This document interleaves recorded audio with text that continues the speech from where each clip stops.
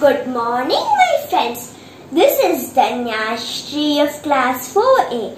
Today I am going to narrate the story of Alice in Wonderland. Alice in Wonderland. One day, Alice was lying under a tree, listening to her sister reading a story. Suddenly, she saw a white rabbit scamper by. He had pink eyes and wearing a blue coat. He took a big watch from his waistcoat pocket, and as he hurried away, he said, oh dear, I'll be too late." She thought there is something very different about this rabbit. It could talk, it wore a red waistcoat and it carried a watch. Alice wondered, a talking rabbit? A rabbit who wears a waistcoat? Alice was burning with curiosity. She followed the rabbit.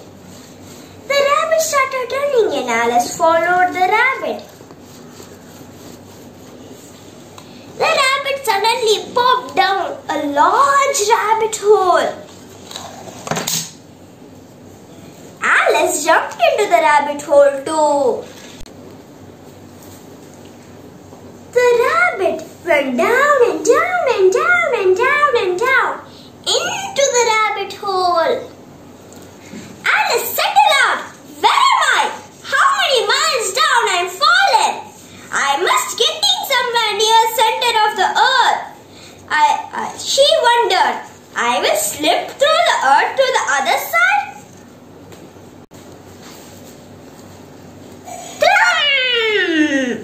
Alice landed in a pile of dry leaves.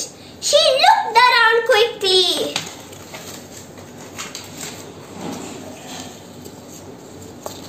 She saw the white rabbit again. It disappeared, saying, "Oh my, ears and whiskers, how late it is getting." Alice stood up and saw a small door about 15 inches high. It was too small to her to get through.